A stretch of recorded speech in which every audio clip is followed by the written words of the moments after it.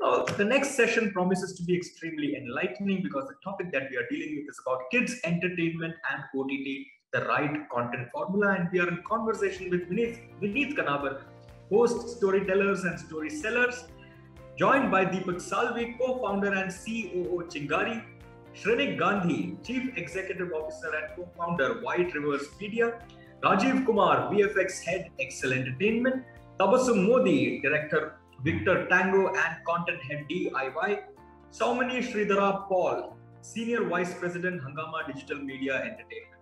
Over to you, Vineet.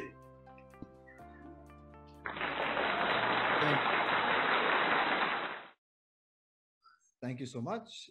So glad to be here at the Kids Content Summit, and delighted to be hosting this with leading luminaries from the ecosystem. Big hello to all of you and welcome to the panel. I've got like a bunch of questions for you guys, and I'm sure you have some very interesting insights to add in. I think I want to get started by asking you guys something that, I mean, COVID has affected all of us, right? The way we do business, the way there's no segment or sector untouched by it, right? I want to get started, and I'll start with Soumini. What are your notes on how the kids content space has changed in this sort of pre and post COVID scenario? What are your sort of top line notes that you've seen in terms of behaviors or formats or innovation? We can get started there. Soumini, we start with you. Yeah, hi. Good evening, everybody. Actually, I can see there's a little bit of a delay, but I hope you guys can hear. I think, the biggest change that I would see, especially when it comes to kids and education, we're seeing how everything has gone digital. So I think there's such a thin line between education on Zoom and education through an OTT app. And for someone like us, through Hungama Kids, where we've always looked at our content largely as infotainment rather than just pure entertainment. It has been, a bit of a journey, and obviously, I think parents are getting pretty anxious about the fact that they're already on a device all the time.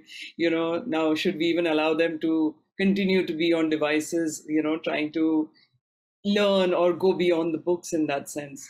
But I think the fact remains is, education at one time, which used to be called distance learning, has now become the only kind of learning.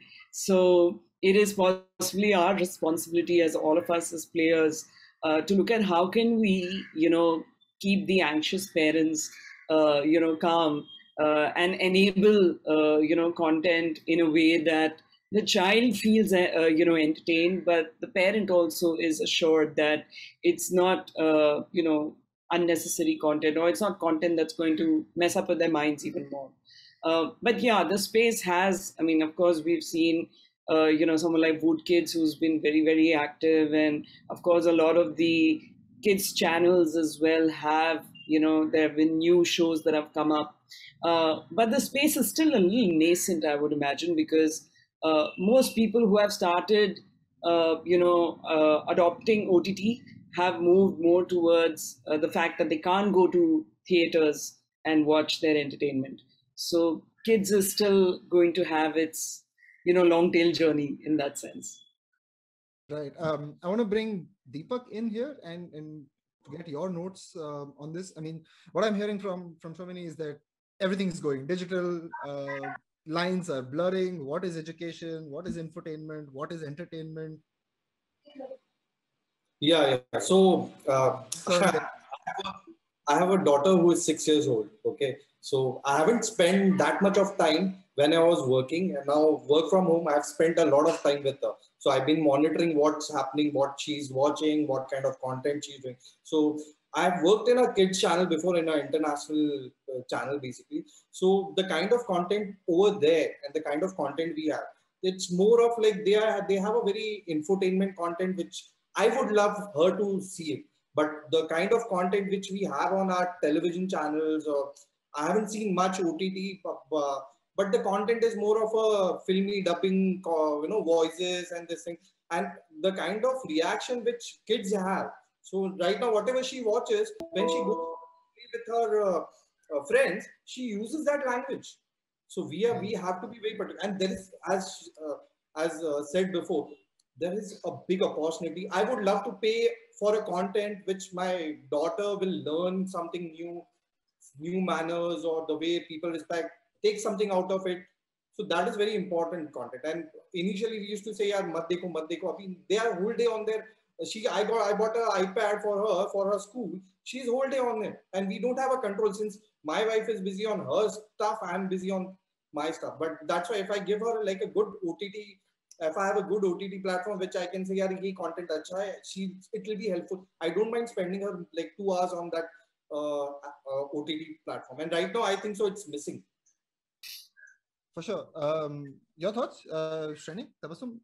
I mean, while we round off the opening segment, what we're hearing is that things are changing and things are complex, but love to get your thoughts. So, firstly, I think this is a very, very big segment. Kids as a segment, I think it's about 15% of country's active internet audience, right? It is humongous, right? In fact, I was reading this research by Kantar along with Viacom 18, which said that about 87% of Indian parents agree that mobile helps immensely for their kids' learning, and almost equal amount of equal percentage of parents also agreed, and this fact has changed post-COVID, that mobile, in fact, helps them learn faster than a book. So I think if we were to take all the learnings, I think this, for me, especially, this is one of the biggest learnings out of COVID, that, parents have started adopting to the fact that one can learn with the phone, right? So they are, while they've been digitally native, I think they're becoming all the more digitally habituated. Which is a great thing, right? Tabassum, want to bring you in here? Yeah, so I would say, just user behavior pre-pandemic and post-pandemic. Pre-pandemic, everybody thought tech was displacing the kid from doing something better, something physical, something skill-based.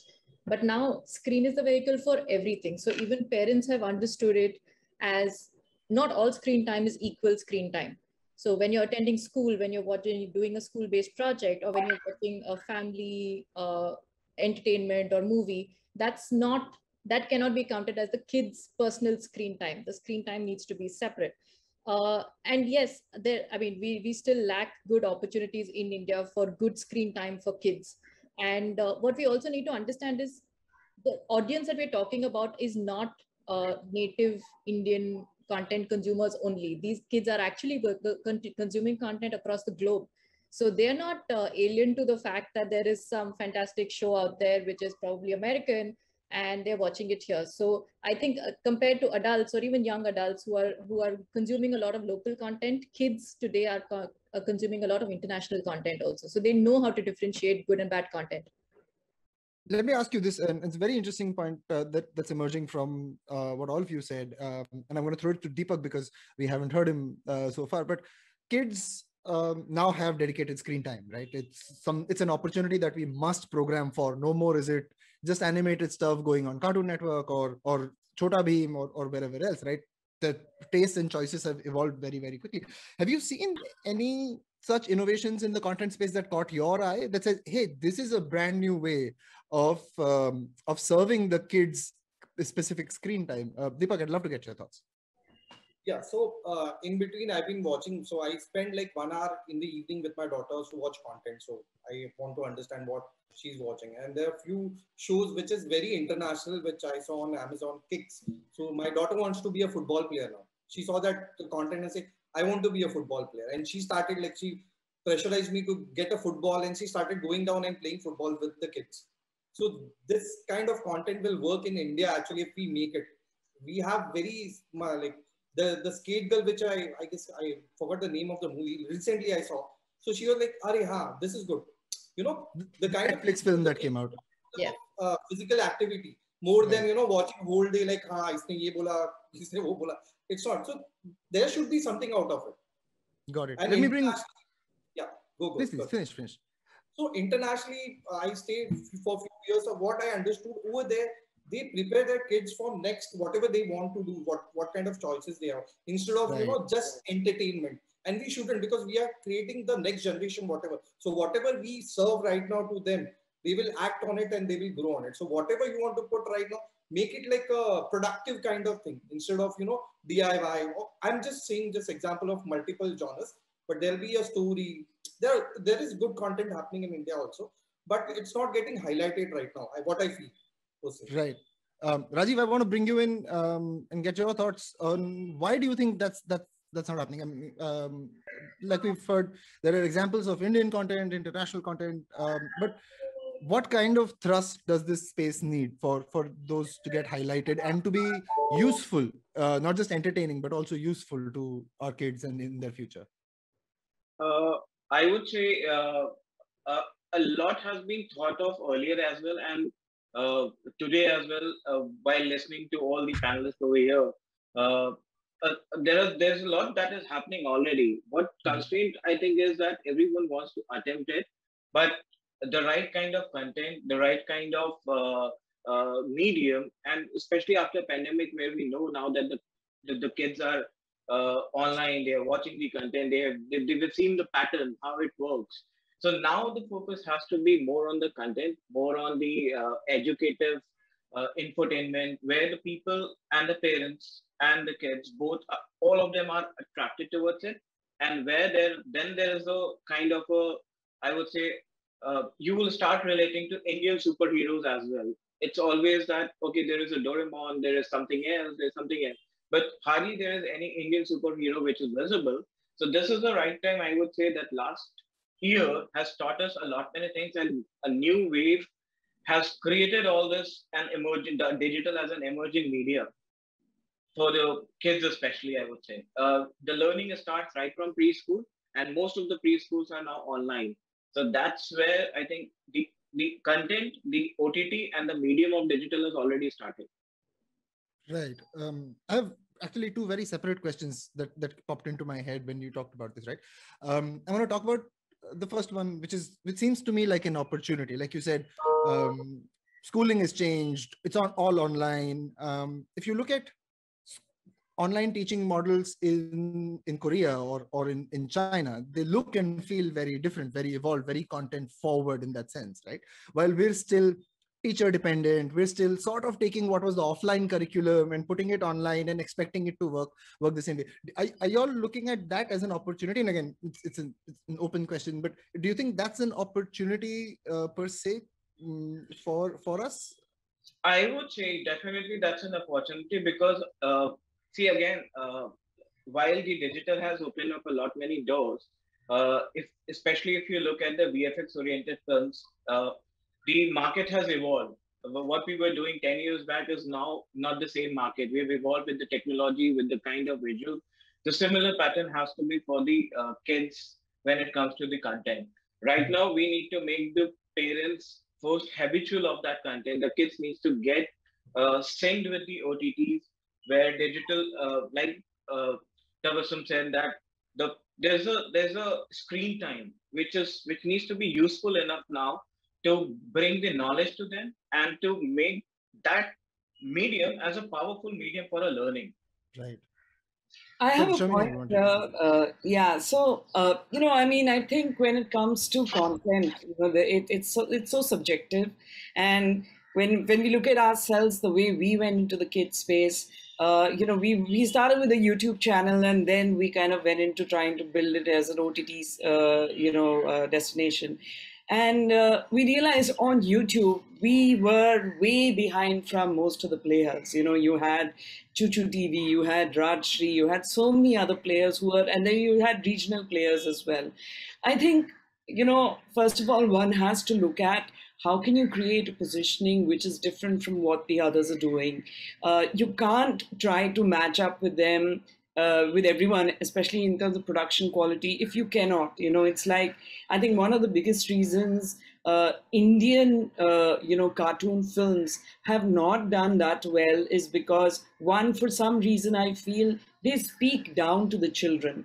You look at some of the Walt Disney movies, I mean, movies like Wall-E or Up, they are so philosophical, there's so much. I mean, even an adult would watch. I'm a big fan of animated films, so Yeah, so for me, it really makes a lot of difference. There are very few. I mean, I think, of course, with Chota Bheem, they've managed to do something, which is fun. It's young, and yet there's some interesting takeaway. I believe your content has to be more in terms of what are you trying to communicate first. I think that is a very critical part before you try to look at how do you communicate. Because I think today you can get away. I mean, I'm sorry. I think there's someone here from Chingari, right? Do we have a person here who's representing Chingari? So, I mean, just to give you an example of when you look at short form video platforms today, right? I don't think it's at all about the production quality. It's about what that content is about. And one can, I'm not saying get away with murder, but I think if you've got your philosophy and, what you're trying to communicate in place first, you can, look at a simpler way. It can be 2D animation, it can be infographics, it can be just be motion graphics, or it can be just script driven. It's as simple as that. I mean, that's the way I look at how one can look at also building the kids space. And I see most of the players today focusing largely till the age group of 8 and 9. But if you are able to look at kids today, I would say even your 13 to 18-year-old are kids. They're so confused. They don't know what they want. They don't know how to get it, but they feel that they know it all, so they also need a certain kind of hand-holding, I would believe. Yeah, I totally agree with Soumini. The tween segment is, I think, something that everybody has just completely ignored, and it's such a big opportunity area. And even if, Vineet, if we come back to the thought that you had about educational content being an opportunity area, it is so big that no one has really been able to crack it right. Whether you look at formats like interactive video, or you look at learning by doing, there are just so many things out there, all waiting to be explored. So huge opportunity areas, all of them.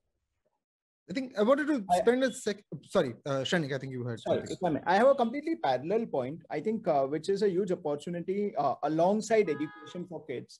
I think animated content for emotional and ethical development of kids could be a very, very big segment. Right. Yes. Think of it, right. The way Disney, Disney makes content. So, from timeless messages of love, family, acceptance, failures, right. The way beautifully them, kind of showcase these things via their content. I think that in itself is a huge opportunity, and a lot of things can be co-curated or curated specially for India. Right. So who says that school education only has to be books, right? One can also teach emotional development to kids, right? I think accepting failures as a subject in itself can be a very big subject.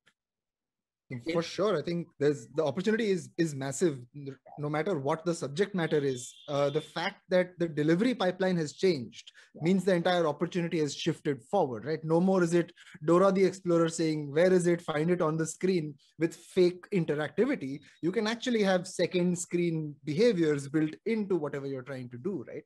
I want to turn this conversation into two areas that, according to me, and again, I'm an outsider, you're the expert, so I would love to hear your thoughts here. To me, there are two areas which are both threats and could be places which are actually hand in glove with education. These two areas to me are YouTube. I mean, the largest catchment area for anybody. I've got a 8-year-old nephew at home, and he learns words that I did not imagine myself knowing at 8 years old, right? And he gets it from Minecraft. He's watching Minecraft videos. He's getting it from slime videos or somewhere else, right? So YouTube has become sort of a de facto education channel, right? And the second space is gaming, right? And we talked about interactivity a little bit before, but the way these kids are learning now, whether it is young kids or whether it is the teens, interactivity is sort of part of their language of learning, right? How are players in the space looking at these two? Are they considered threats? Are they considered inspiration? Are they considered the future? I'd love to get your thoughts, and I'll start with Tabassum on this one. So interactivity is just the new way kids consume content. So we have to be interactive. There is no more passive content consumption, especially as far as kids are concerned. So And honestly, gaming can really teach you a lot of things if it is done the right way, if it is done with the right limits and the right kind of games are played. I think gaming can really teach you a lot. As far as YouTube is concerned, just if you look at good quality or well-produced content and the not so well-produced content, because the percentage of the latter is so high and it's just fed to the consumers based on algorithm. I don't really think that's the best way to consume content. I wouldn't want my kids to be consuming content that way just because some algorithm is choosing what they should be watching. So I think curated content is the way to go. Even if you actually look at YouTube Kids, which is a kid-specific platform, I still think it's not really doing its job well. As much as it's not meeting the opportunity that there is. But I think, yeah, gaming definitely can teach kids a lot. And coming back to what Shrenik was also saying about, teaching values, teaching things like, team spirit or sportsmanship, or learning to accept loss or accepting losing at a game. So various things like that, actually you get to learn through gaming. And not just gaming, if you look at the whole idea of learning by doing, if you look at any kind of, like the content we make at DIY is all about teaching kids different skills. And for every minute of content that you're consuming on the platform, there are enough challenges to make you go offline and actually apply that learning. So these are things that actually parents appreciate and are looking forward for their kids. Fantastic. I'd love to get other thoughts in on YouTube and gaming. I think, like I said, to me, they are the biggest threats or the biggest leading indicators of where the space is going. So yeah, Rajeev, your thoughts on this, please. I would say that while we have the threats, there are also the opportunities. YouTube, especially the way Tabassum explained that there are a lot of opportunities that needs to be explored and they are not being utilized properly. First, over the past 1 year, most of the parents have understood the patterns, and if the presence against the screen or the content, whatever is there, if it is viable or not viable, whether the kid is being able to make his presence, understand the content. So all that pattern is already there. Now it's all about communicating it right. It's all about where we are focusing and what kind of understanding is coming across with the content. So I would take that as an opportunity. Threats, of course, we've seen like how PUBG has impacted a lot many youngsters. So that was the biggest threat. So more than threat, opportunity is always a focus. Absolutely. Yeah, I feel actually that there's a place for everybody. I think the point that Tabassum made about even YouTube Kids, in spite of it being called kids, not really. I think the biggest gap there is the age appropriateness. I remember when my son was 10 and he's still, he's 14 and he's still hooked on to YouTube, but he's also a gamer. And now he watches games on YouTube. So, there's always going to be those challenges. But I think at the end of the day, the biggest opportunity that I see today, which even I feel, as a business, we need to tap very strongly, is the regional side of things. Because, like right now, for example, our content has been largely English.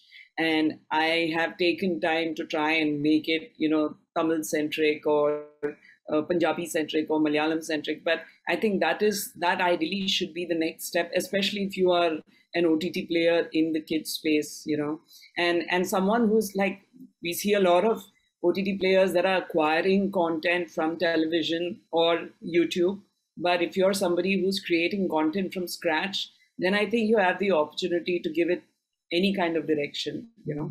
Gaming, of course, is a different giant altogether, and one will have to see whether they can allocate or get some time from the child for something that you're doing, which may not be gaming. So it's a good competitive landscape, I would believe. Wonderful. I want to ask you, and you've all pointed out certain challenges in this space, right? And to me, there are a few challenges that are universal from both as parents and as business people, right? Content safety is one of them, especially with sort of non-linear delivery with YouTube or Facebook or other places. Age appropriate content, like I said. The downstream impact of consuming that content does it have the right ethics, values, etc., etc. How are you at your companies looking at solving for this, and what are sort of buzzwords or guidelines that you're putting in place to guide this going forward? I'd love to get some thoughts from Shrenik. Me, yeah. So, well, sorry. No, please go on. Okay. So we've actually taken a very tactical approach on it because, like I said, when we decided to launch our platform, we had to look at how are we going to be different. So our biggest difference was that we cater to kids from 0 to 18 years, but broken into 5 age groups. So there's content for 0 to 2, 2 to 5, 5 to 10, 10 to 13, and 13 to 18.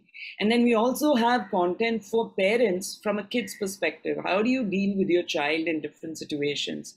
The core other philosophy into the content, they're all short form.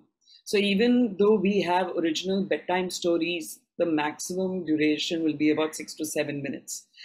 So the intent has always been, so even from the app or the website, when you access, as you enter, you can decide which age group do you want to enter into, and you will see content accordingly. So that's the kind of, I would say, age appropriateness that we've tried to keep. It doesn't stop you from going into other areas, but at least the entry point has been kind of guided in that sense. As a parent, I was extremely critical on this point that the content has to be, and thankfully even the app stores today are very, the number of times we've been rejected by iOS is not funny, and they'll come back with all sorts of little minute things. So there's been a lot, I think the diligence is super high when it comes to kids anyway. But it's great. I think it's time because there's so much of nonsense going on in the world. The kind of games these kids play, you cannot stop them. So somewhere as players in the industry, we've got to take that responsibility. Right. I'd love to get a producer side thought from you guys as well. Shrenik, maybe you can. So I can give you a marketeer side thought. Yeah, marketeer side thought. Sure. Yeah. So we work with a lot of brands, and I think one of the latest buzzword which I've been listening is supervised mod. Rather than a simple parent control viewing. So I think I'm sure YouTube recently launched a supervised mode for parent control viewing, where you can actually get a kid to you can get a parent to supervise what a kid is watching, right? There are multiple other safety features across platforms, like a kid's safety pin feature, right? So you will not be allowed to watch content at a certain hour. Right. So those are the things I think needs to be considered. And I think those are the things one needs to encourage because, right. I think Tabassum rightly mentioned we can't have a child's education controlled by an algorithm. Right. So it has to be a good mix. Right. So even a parent has to be equally involved in, every minute or maybe every hour a child is, investing in watching some content. So I think that's one of the things which one needs to work on. The problem is, the problem is, I understand. I've been trying to, take my daughter off from YouTube because the kind of content whatever she said is perfect. The kind of content we don't have control over it. If not YouTube sending content to them, so we don't know. That's why I made sure that she watched certain OTT apps only. So and even parents right now, we understand. We are from content space. We understand. We are ye dikhana, ye nahi dikhana. But the other parents who are not from a content space, they don't have time for it. Right now, the main problem with parents is they don't have time. Right. And they can't monitor. So that's what, if there's what, still there are good stories in India.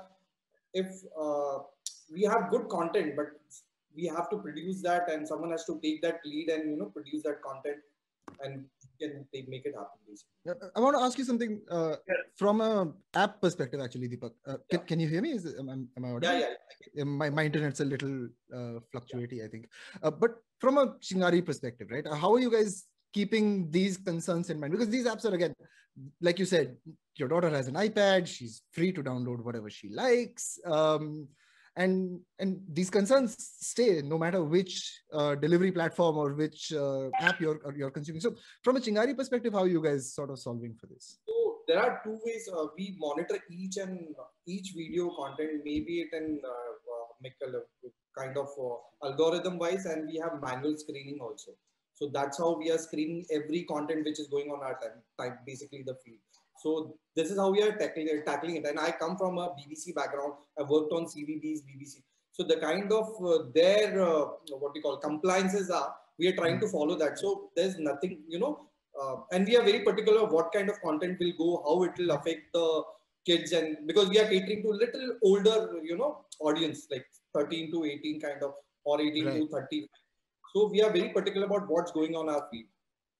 So there are two ways of moderating. One is like a kind of algorithm which is monitoring, and the manual moderation is also there. Wonderful. That's great to know. I know we're about the end of this, so I'm going to turn back this whole thing into what is the title of our panel and ask you very pointedly, what is the right formula, right? I want short, snappy answers. Think of this as, I do a segment on my podcast called Water with Vineet. So think of it like that kind of rapid fire segment. But yeah, let me get this started with Rajeev, right? What is, according to you, the right formula now for the next maybe 10, 15 years that we're seeing technology, gaming, animated content, values, ethics, education? It's such a mouthful to talk about, right? And then picking out of that, how do you get to that right formula, and what, according to you, are the levers of that right formula? I would say that it's a blend of most of the elements what you mentioned, like how the film market has evolved after years, and we've cracked the formula of low budget films, high budget films, mega films. This is also a kind of genre that needs to be explored. There is always a perception, even from the production side, when I say from the producer's end, that there is a lot of the thought that animated content is an expensive content. So most of the people who want to attempt even, they're not likely to attempt. The people want to say the stories, but because a perception is that it's a expensive content, they're not finding it right. They're not going to attempt also. So I think the kind of media which has evolved now, which is the digital, there will be a lot which will come across, and a blend of a story, content, animation, cost, everything has to be taken care. That's the right formula where the content will also work, and of course the audience is always there. That there's a huge market in India.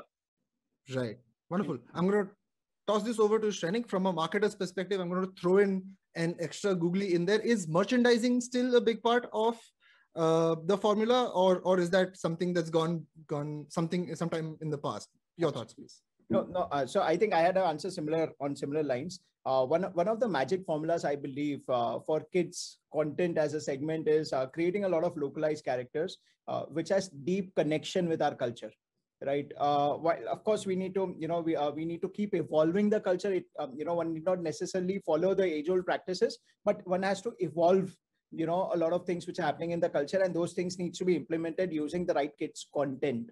Right. So I think that's point number one. And that brings me to another point, which will answer your merchandising, as a business, creating an entire ecosystem for kids. Right. So it doesn't end at content. Right. I think the whole journey starts with content. Right.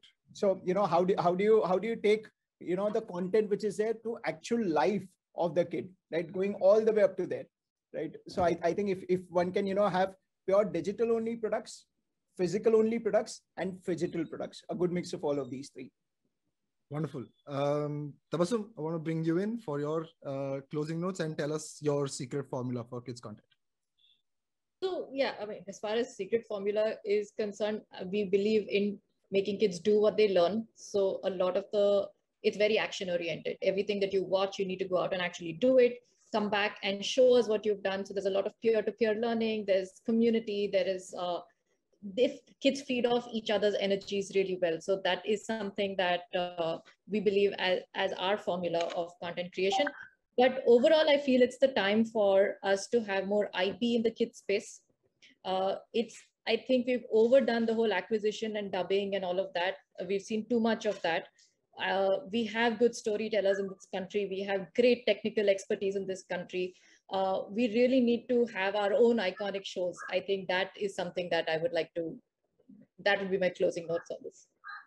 Wonderful. I'm looking forward to that on the screen. As much as I love my dubbed versions of Dexter from my childhood, I would love to see something that is more native to India come out. We can have a Dexter of our own, right? Absolutely, absolutely. Right. Rajeev, you're not. Deepak, you're not. I'm so sorry. So basically, what I look for is good content. We, as Tabassum said, we have stories. We need to execute them properly. I remember when I did ACK Heroes animated version. That was the first animated version we did. So that kind of stuff I worked on, and I was very happy that what we were reading comic book, it's becoming animated with a voice and everything. So kids are very interactive. So that is only a treatment, but we have good stories. We want to work on it. I know kids will accept it, and even the parents will accept it. So at least that, even what I believe is, if I put 100 rupees, I will put 100 rupees for a good content. I don't mind buying that content. Okay, yeah. That's wonderful. And last but not least, Soumini, your closing notes for us. I'm looking for what is the right formula for kids content from you. I think I wouldn't single out content as the only strategy. I would want to look at how can I keep this as something which maybe 10 years down the line still exists. We hear of so many platforms and brands coming and going. So prudency is something which I think is vital. And if you can, if you can continue to sustain and create content with it being impactful and people being able to get some takeaway from it every time they come back and experience that content, I think that is going to be the core formula. You've got to be able to find ways, and in our case, for example, it is a subscription based app. So the more we see the subscriptions, either people coming back and subscribing or new people coming in, but that's going to be a big play. And of course, how can we keep evolving the platform, and I'm not in this race that abhi sab kuch ho raha hai, my product has to have it all, because, we all know thinking about it is quick and easy, but actually getting it developed and putting it out there is a journey, right? So I think the aim is to just make sure that we are able to keep ourselves constantly evolving, staying engaged, looking at how we can engage with every subscriber that is coming onto the platform. And I am a strong believer in collaborations, of all kinds. So looking at like-minded people who can help, like Shrenik said, the ecosystem needs to be built so that people look at the kids space not just as acha, inke parents se paisa mil sakta hai, but more on, are we playing, is there a purpose behind what we're trying to do? I think that is what has to be the agenda. Wonderful. I really want to get one last question in before I let you guys go, and that's, I want you to give us one show or one IP that you think is really inspirational, that you think could be the touchstone of what we can develop. I want it to be really short and snappy because I know we're out of time. And so one IP from you guys that we should check out as an indicator for the future of kids content. Tabassum, we go with you. For me, I think Sesame Street has always been that IP that I've always looked up to and admired, because it's so old and it's still so relevant. And with all the iterations that it has had globally, it still stays true to its purpose. And yeah, I'd like to make a show like that someday. More Elmo and Big Bird for us. Over to you, Rajeev. Tom and Jerry, the classic example, still going, and I think it has a huge potential to come across franchising with multiple other ventures, with making your own Indianized content out of it. A lot. Did you watch the live action movie that came out? Yes, I did. Yes, wonderful, yes. That was. It's absolutely a wonderful piece, yes. Yeah. Over to you, Shrenik. I think Mythbusters Junior, if the same is adapted to India, I think it will have tremendous potential. Wonderful. Deepak? I'll go for any show on CBBS right now. I haven't watched the bigger shows right now, but for me right now, CBBS, any content which is very learning and very informative, and the kind of production value they have is good. Fantastic. And finally, Soumini. I think, you know, the older Walt Disney movies that used to be actually done with, you know, by hand and not all your, you know, the CGI and all of that. You still watch Snow White and, you know, even The Fox and the Hound and all of these kind of movies. They're still so beautiful. You see the expressions, you see, I think that's something. But if I was to look at a particular IP, I feel from an Indian perspective, I think Chhota Bheem has really done a great job, and they continue to sustain. So yeah, I mean, hats off to them. They are a good example of how you keep evolving. Wonderful. Thank you so much for your insights and for sharing the IPs that you find valuable. I think this is super informative and super insightful session. Thank you for joining us. Thank you to the Kids Content Summit for having us. I think. Thank you, guys. I hope you had some fun. Thank you. Absolutely. Thank you.